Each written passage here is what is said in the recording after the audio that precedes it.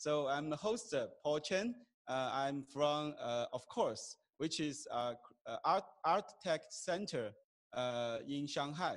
We provide education to like young kids to learn design and technology. We also do a lot of like art and music exhibition in like a Shanghai Opera Center or like a different commercial space. So that's my background.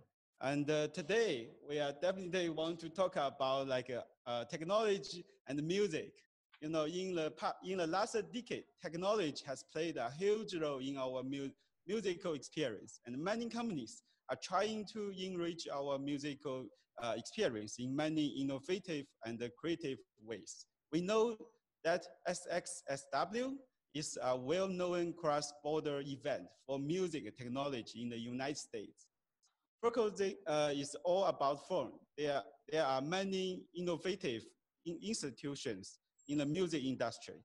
Whether it's SoundCloud, Spotify, YouTube Music, Apple Music, Facebook, and many music legends. New music waves, music copyright licensing, music data analyzed in the age of streaming media, AI engines, etc. They are all become the focus on discussing in the industry. We also hope that we all have the opportunity to create a China's music technology event. And we wish that in this International Independent Music Festival is a good start for the future explorations. So today we get you all from all over the world coming to this meeting. Let me introduce you guys. The first is Chaz Jenkins from Chartmetric. Can you raise your hand? Maybe just say hi to everyone. Hi. Second, I want to introduce is Jialing from Full Dimensions. Hello, everyone. I want to introduce Hazel Savage from Musiio. I want to introduce Chantal from Click and Clear. Hey, Hi guys. So today, I want to you know, both of you from this art and music and the technology industry. I think you have a lot of experience or has been working in this industry for years. So I want to you guys introduce yourself first to tell our audience what you have been, what you have done, and what's your company about. So who wants to be the first? Shall I share my screen to run a quick presentation? Sure. Companies gather about when they sell music. What we're more interested in is the listeners rather than the number of listens. We're interested in how consumers engage with music, how they discover music, how they share music between themselves. And we're interested in the overall individual artist. And market data, you know, is not unfamiliar to the music industry. It's things like the charts and it's general knowledge about music, which, you know, in the past we've always had, but we've always had very limited amounts of that sort of data in the past. Charts and knowledge of what was played on the radio, or knowledge of what was who, because in the past, not much market data was created. To put it into perspective, if you wind back 20 or 30 years, the average music consumer created 2 data points per year. In other words, you know, they bought 2 CDs, or they bought a CD and a concert ticket. That was the limit on the amount of data which was actually created about the marketplace per person per year in the past. Whereas today, the average music consumer is creating almost 20,000 data points per year. That can be a stream of a piece of music on a Spotify or another music service, or it can be watching a video on YouTube, or liking a post on a social network. And to make matters more interesting, data's got richer these days. As well as just measuring positive engagement, positive sentiment, we can also measure negative sentiment when people don't like something. So for instance, if somebody unlikes a post, or unfollows an artist, we can measure that sort of data. There's so much more data these days, and to make matters more complicated, it's all global. In the past, you know, what happened in the music industry tended to happen in just one country. Very, very few artists were, in a sense, international artists. Whereas today, kids who make music in their bedroom can release it globally and have it available on every digital music service around the world within 24 hours. So suddenly this market is becoming incredibly globalized. And to give you an example, so at Chartmetric, we pull in this market data from multiple different sources: digital services, social networks, web analytics, and increasingly traditional forms of media as well. For instance, radio, which still has influence. And we then use a lot of machine learning to join this data together to help our users understand how what happens on a social network in Indonesia can influence what is happening on a streaming service in Europe, can influence what is happening on YouTube in the USA, because today everything is integrated. How do people use Chartmetric? All 365 marketing, you know, audience development around artists. You know, again, in the past, the average artist was marketed by their record company for 2 weeks per year, or 1 week if the ship figures were bad. Today, artists have to retain the engagement of their audience all the time, 365 days per year, and constantly acquire and retain audiences to grow progressively over time. And on Chartmetric, we help people uncover the metrics which are useful for identifying how they're doing this. Second key main use is playlists. You know, we always take it for granted these days that people don't really consume albums anymore. It's not that there isn't a marketplace for albums and people don't buy albums, but people listen to music predominantly on playlists. So we're helping our users discover which playlists are most valuable, which are most relevant, which are the largest, but also which are the small, most influential tastemaker lists. Third key main use, which I've already discussed, is global promotion. There's no borders today. And so we present data in a way where you can look at what's happening in an individual country, but can also see the influence it has on a global level. And the final key main use is A&R, discovering new artists. And today, the way the industry is structured these days is giving opportunities for artists all over the world. You know, the top 10 artists in the world used to always be dominated by US artists and British artists, whereas today, half the artists in the top 10 come from countries which never really had an established music industry. They come from Puerto Rico, they come from Colombia, they come from all over the world. So we're helping our users discover artists on a global level. So thank you very much. Thank you so much. So I have some questions. You know, in your like presentation, I can know there's like there's a 365 like a new like a new dimension in your like the whole like 365 marketing. Yeah, marketing. Yes. So yeah. I was super interested. You know, like how can you get like this like a market? How can you like extend your market in so fast and so in so large? How can you market that way? Do you mean? Yes. Yeah, I think it's progressive. You know, the music industry in the past was always focused on releasing an album, and you know, a record company or an artist management and the artists themselves would put a huge amount of effort into promoting an album when it was released, and then stop promoting the album and go off on tour. And that was fine in the days when people used to buy CDs in record stores. You know, that was all an artist wanted, was for people to go into the record store the week the album was released and hand over $20 or whatever currency. And at that point, in a sense, the marketing job was almost complete, because the consumer had handed over the money, and the record company and the artist were monetized. Whereas today, people don't buy music, they just consume music. And the only way an artist can be compensated for the music they create is if consumers consume, and ideally tell their friends and tell other people about how wonderful the artist is, so they consume as well.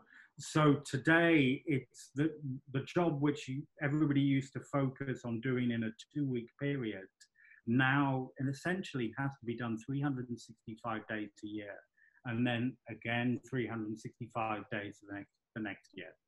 It's a fundamentally different skill, and the entire music industry is gradually learning to adapt and also discover the new opportunities it provides. Thank you, Chaz. And I think like Hazel has like a similar idea in like how use AI to drive the music. So how about next turn? You can introduce your company. You bet. And I can talk about the ways that Musiio, you know, we might be tackling some of the same challenges, but it's a slightly different approach. So hello to all the listeners and viewers. My name's Hazel Savage. I'm the CEO and co-founder of Musiio, and we do artificial intelligence for the music industry. I've been in the music industry for about 14 years. So I started at Shazam. I've worked for Pandora. I've worked for Universal Music. And now I'm the founder of mine. I find that the thing that we find with artificial intelligence is, as much as we talk about it, people always think it sounds great in theory, but the first thing people want to do is they want to see it work. So I've just gone over here to Musiio.com. So this is just a website that my company has. And essentially we have this tagging demo. And we're addressing a not dissimilar problem to the one Chaz described, which is, you know, when I used to work in a record store 10 years, more like 15 years ago now, I used to put the new CD singles on the shelf every Sunday night, ready for sale on Monday morning.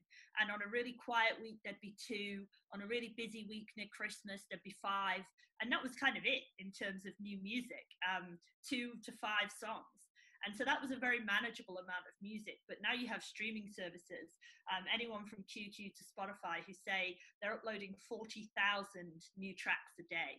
And how do you manage that volume of content?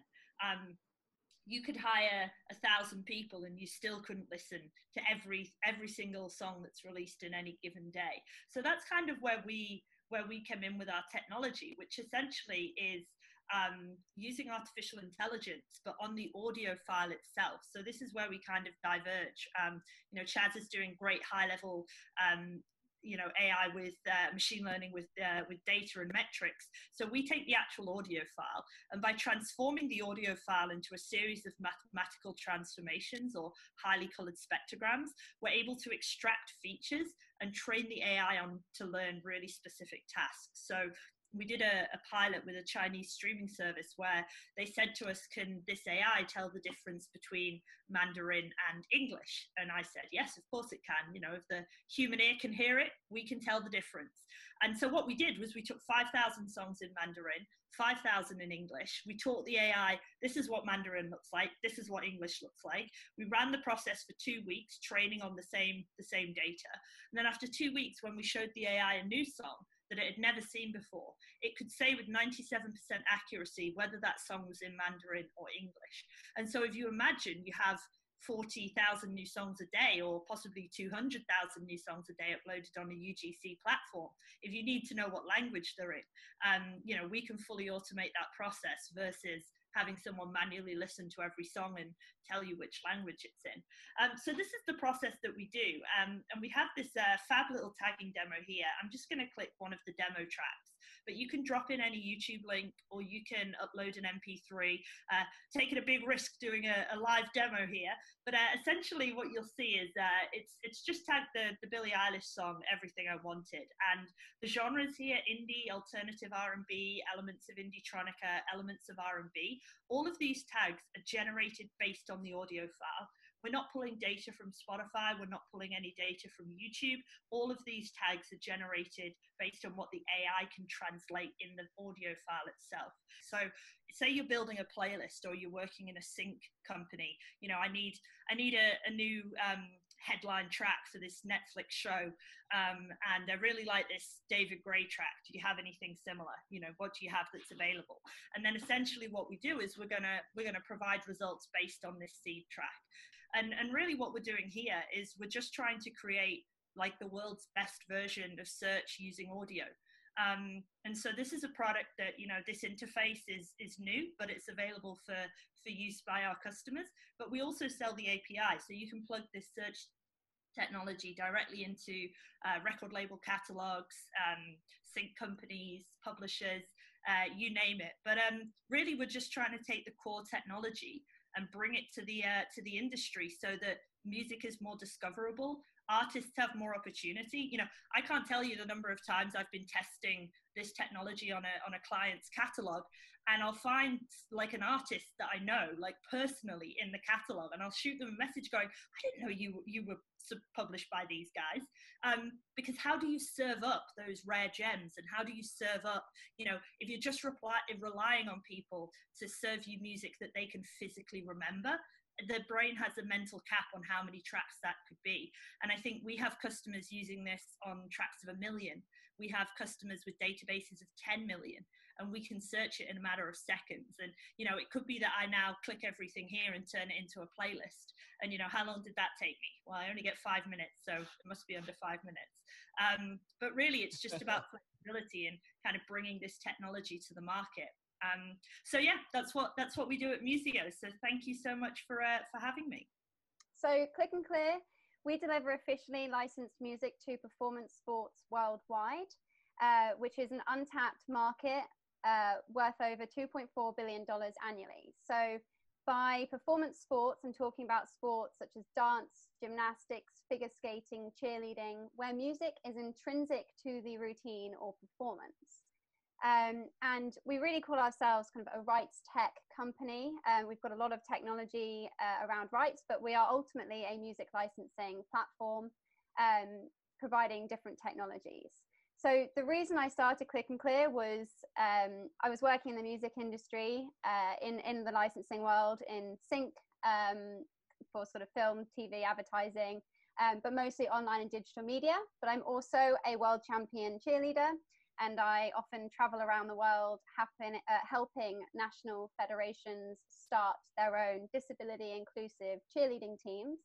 And what happened was a major sued a few of the music producers creating music mixes. So they were editing and adapting music, changing the tempo, adding sound effects and voiceovers into a mix to accompany these routines that the team then choreographed to. And they were doing so without licensing it. So ultimately these sports, they want to license music, they want to eliminate the risk of lawsuits and increase athlete participation and engagement in their sport by sharing the content out there.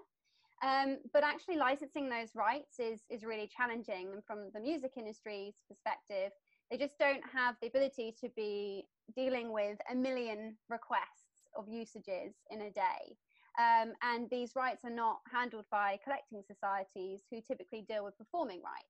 So we're really dealing with a specialist bundle of rights that are required for these sports. Just going to skip past this here and talk about our solution. So what we do is we license the unique set of rights needed from the music industry, including the record labels and all of the publishers for every track. We then do B2B deals with international and national sports federations to make changes to their music guidelines and enforce the use of licensed music, sometimes becoming their exclusive provider.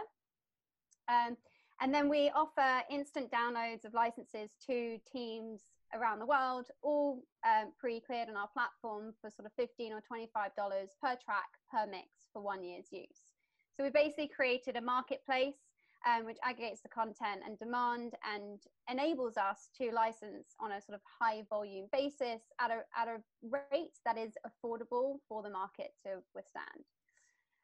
So just to talk about our technology a little bit, whilst sports can of course write the rules, they need technology to help enforce them. So there's 3 different parts to our tech. We've got a rights management database, which ingests and matches music metadata, the famous word that everyone doesn't like.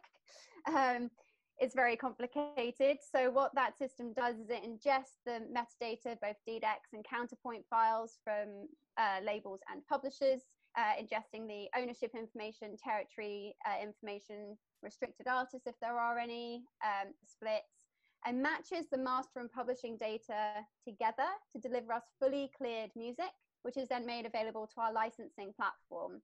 We've cleared over 15 million works already, and there's about 500,000 tracks in the system, which is being matched as we speak constantly, and then delivering that to the licensing platform.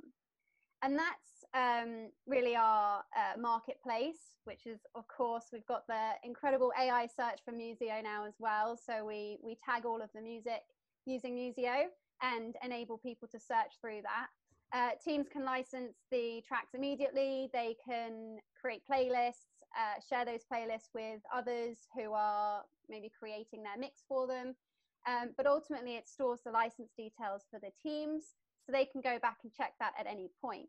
That information is really there for our license verification system, which is, for me, I find a really exciting piece of technology. And what it does is it ingests music mixes made by the teams. It then recognizes the music being used in each mix, kind of like Shazam. And then it verifies those results against the license agreement to deliver a fully auditable trail of licensing to the federations and event producers running competitions. So essentially it's like a content ID system, but it's specifically for music mixes and used at all of these competitions. So that's a new piece of technology that we've been implementing. We were supposed to do some trials earlier this year before the World Championships got postponed.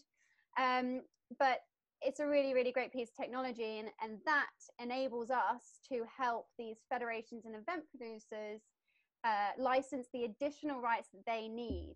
I talked about further promoting the sport, and they do that by sharing video content of these competitions online, but they can't currently do that with the music. They currently mute the music, because they can't then also obtain the sync rights that they need for video on demand or the live streaming rights or DVD rights. So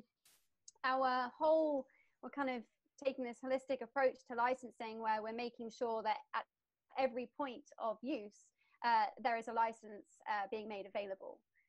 So together, those 3 platforms enable us to create the sort of full solution for the market. Okay, thank you, Chantal. And let me introduce Jialing from Food Dimensions. So I'm the Vice President of Food Dimension Company. And correct me if I'm wrong, I think I'm the only Chinese company in this talk, if I'm right. So I'm very honored today to join the talk and to meet all of you. So I think I'm in Shanghai right now. The same with Paul. Hey, Shanghai. Hi. Hi, Shanghai. So it's evening here.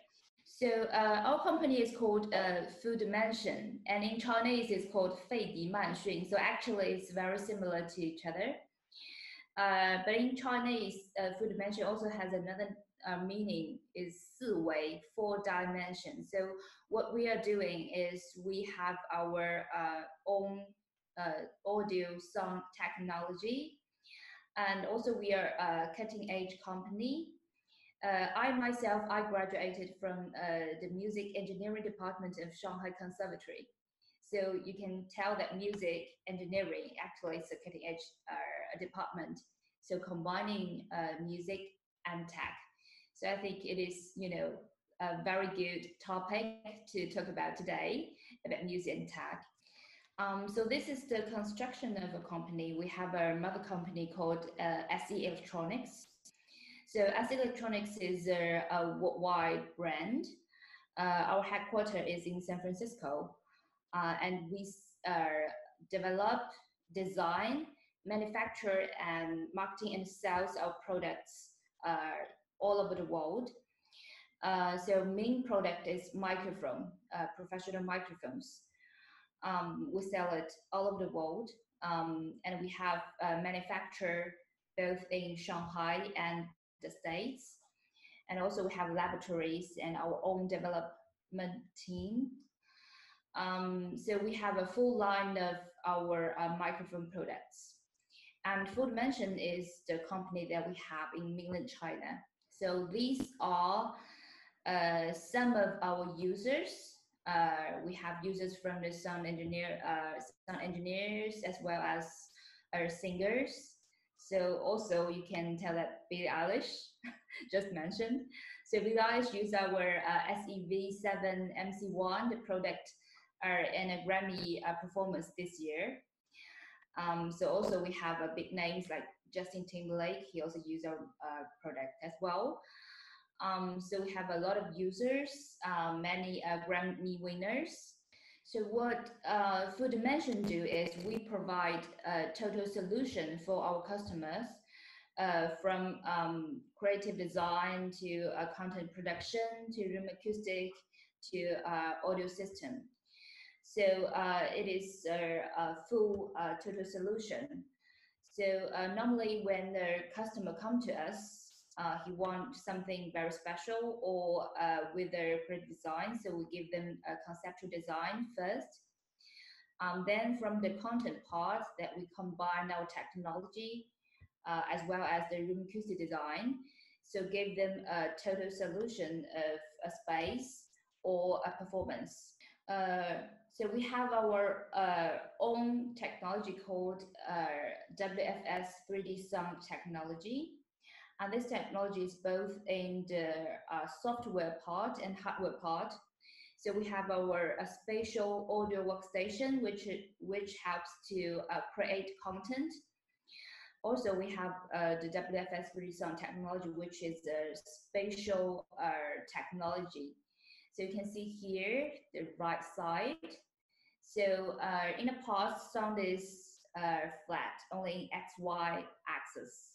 But now we are upgraded sound to the Z axis. So it's a three-dimensional sound technology.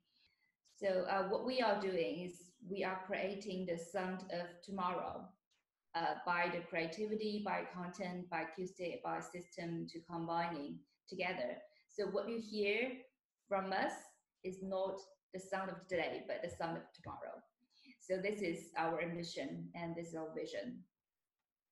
Wow, I don't want the sound tomorrow. I want today, now. Can you elaborate this speaker to me?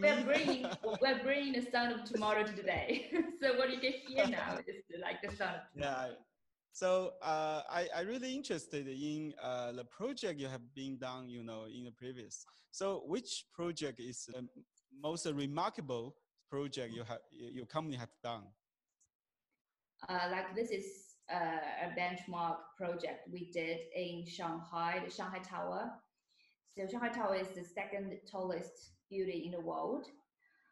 What we created is the top floor of Shanghai Tower, 126th floor. It's on 632 meters. So what we did is we use the sound technology to enhance the experience of this space. So this space is a damper floor. It can't see outside actually. And the space is irregular. You can see this.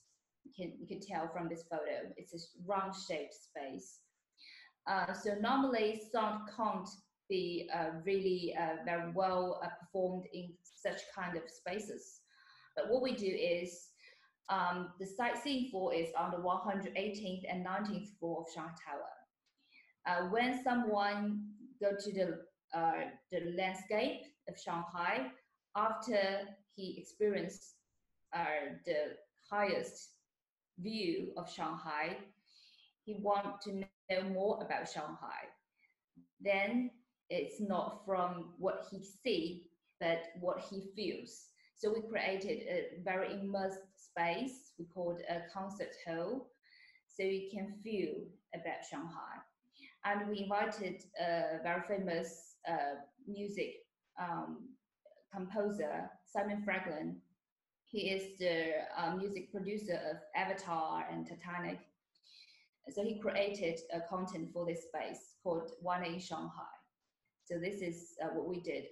So we helped to enhance, to raise the value of the art space. This is what we did in 2018. So it's the 20th anniversary of the Shanghai Grand Theatre. So we did an outdoor 3D sound opera, The Magic Flute, together with the Hamburg Opera House. So you can see the stage is cross-shaped in the center, and the audience is sitting in the 4 quadrants. So it's a very irregular setup of the stage performance. But each quadrant, all the audience can hear very good sound quality performed. And even it is outside, you can feel like you are sitting inside. You can have an ambience of the concert hall. And since it's an opera, so the performers are walking around on the stage. And by using the sound localization technology, we record the sound can be with the performer. So no matter where he or she is, the sound is with them. We also did stage show once upon a time in the Majestic Theatre here in Shanghai. So no matter it's indoor or outdoor, no matter what the shape of the spaces, the 3D sound technology can perfectly match and uses for the space. So this is our website. We have the course. We provide like a STEAM course, study about support and design technology job fairs. So we also have lab. The lab is provide like we basically help like companies or like schools to give them the technology in art and design. So we also coming out a new idea with the Foundering, which is a platform for creative coders and artists. They can combine with each other, so they can meet each other and create new things. So here is some project we have done.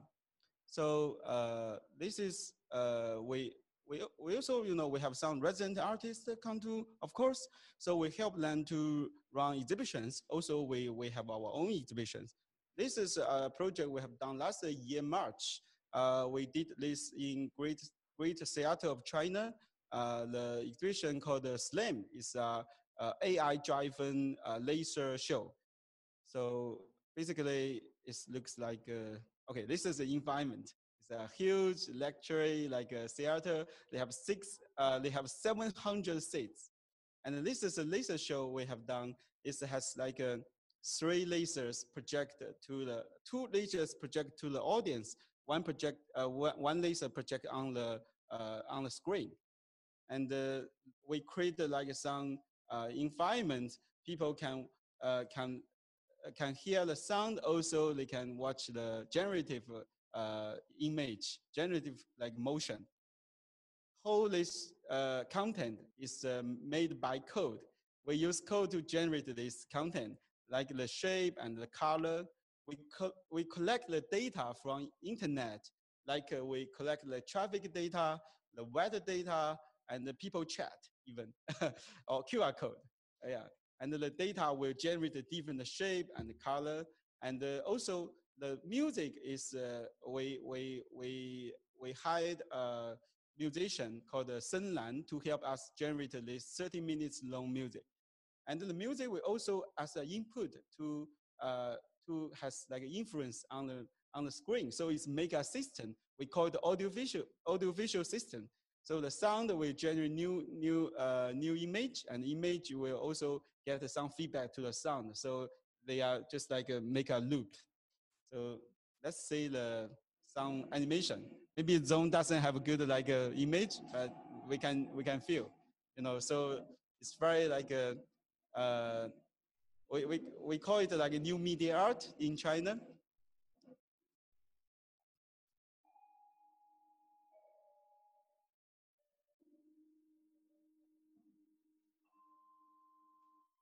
Okay, so this is the first project I want to introduce. Also, we have like another project I want to show here. So in the 2018, we have done this like AI exhibition called the Postcards from the Future. So in this project, we bring some AI artists to use like we use a gun and like a different algorithm to generate a different like a deep dream like a style image.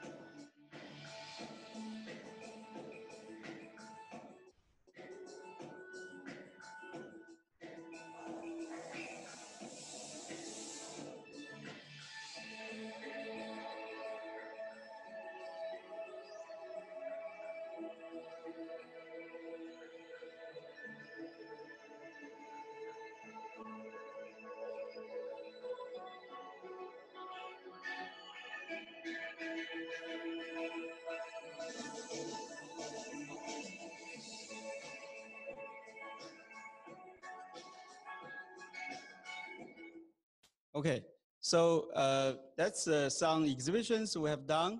Why we did these exhibitions? Because we want to bring this technology to the like everyone, so everyone can know what technology can help our like a normal life become like a more vibe or more like exciting.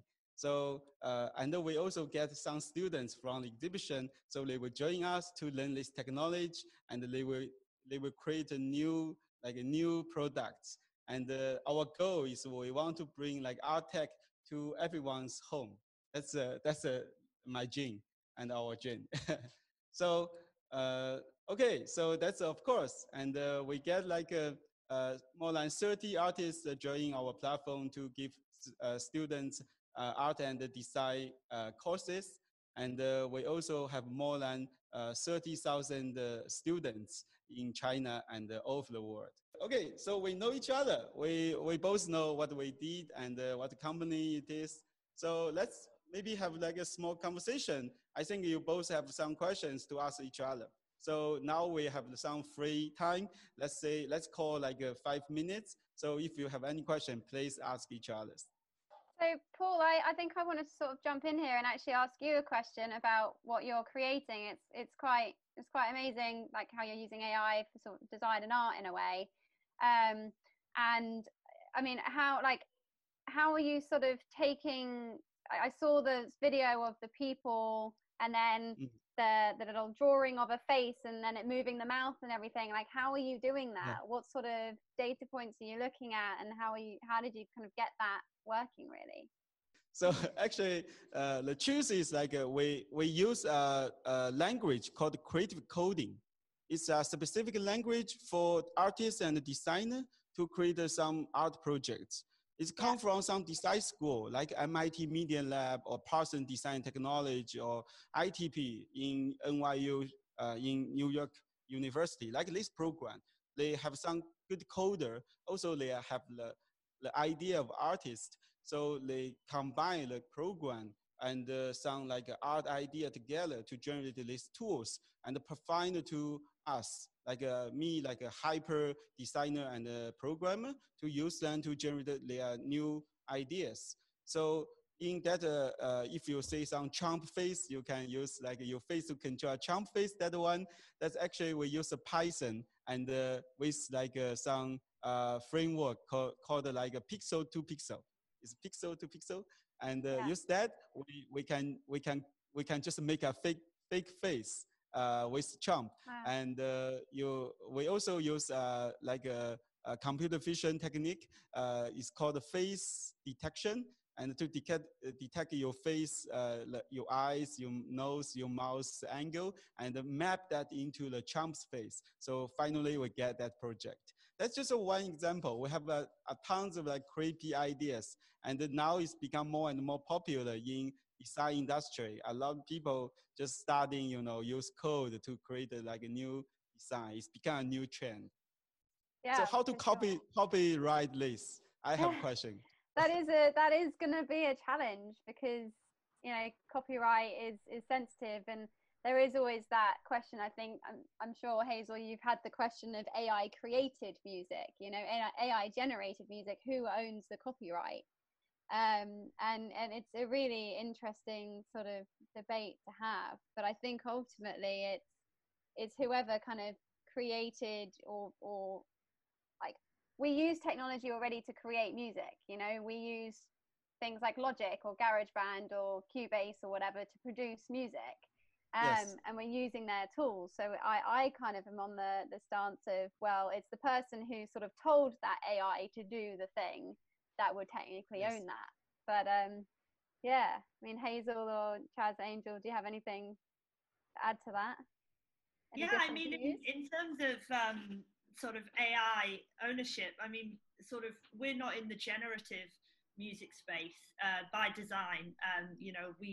We wanted to be in the kind of the supportive area of AI, and I believe AI is most powerful commercially when it can take away the very rote aspects of music, like manually tagging songs, manually playlisting songs. But the creation, I like to leave to the human beings. But funnily enough, when it comes to the AI that we use, obviously all designed and built by my co-founder, we consider the artificial intelligence to be the intellectual property of the company.